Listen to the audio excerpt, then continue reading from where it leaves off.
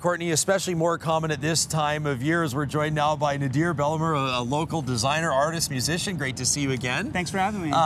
During the day, you're a design manager for a pretty prominent national grocery chain. So I guess you understand aesthetics, you understand sending a message with subtlety or otherwise, and you're taking issue with these ugly things that we see all summer long here in the capital city. I am, Ryan, specifically for our festivals, events, and markets. A lot of the time you'll roll up to them and you'll see road closed. It looks like a construction site. I think they're not doing our events justice. I think we have some great public art in town. For all the festivals, we're Festival City, all the festivals we should have some decent barricades. Are tough to lug around for the people working the events. They don't look that good. And they look like construction barricades, which is great for a construction site, but for an event or a market, I don't want to roll up to see this. Okay, so if you have anything to do with it, at festivals around town, at city markets and things like that, your barricades would look a little something like this. Okay, so this is my Gimme BT special. Nadir, that's barricade Edmonton's special. Hottest hashtag. That's what I hear. That's what I hear. So this gives you the ability to denote what's going on, a little bit something. What are you walking up to? It's cute.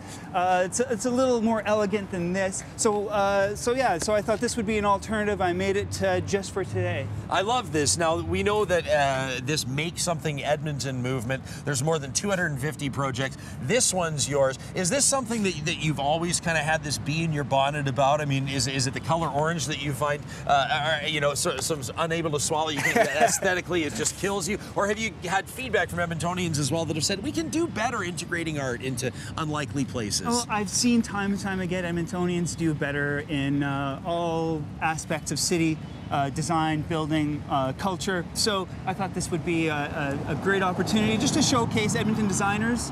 I guess we'll talk about that coming up, but the Make Something Edmonton initiative has been huge, and so I thought this would be a great vehicle for me to get this out there. Well, and you're saying right now just festivals and markets, but I think if you had cool design like this, even when people are stuck in traffic, I mean, it could bring some sort of a zen to the process. Absolutely. You could transform people's entire days. I mean, don't building blocks make you feel better about yourself? It reminds people of why the barricade is there. We're building this city from the ground up. Okay, so if people are on board with this, if people love the idea, first of all, you can follow Nadir on Twitter at @NBellahmer, and we'll have that, I'll tweet that out in about 2 minutes.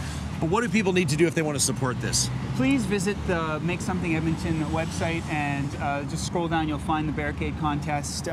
So put yourself a little proposal together if you're interested. I'm taking submissions up until Friday at midnight. Okay. Then they'll be displayed at 124th Street Market on August 15th, 5 finalists. Okay, we've linked to the specific project under the Inside BT link at breakfasttelevision.ca, but as Nadir mentioned, makesomethingedmonton.ca is also where you can find it, and we'll tweet that out in just a second. Nice job, by the way, looking right into the camera. Oh, thank you. Anything else as we go to break? I think that's it. Okay, thank you. Follow Nadir on Twitter and support his project and make something Edmonton.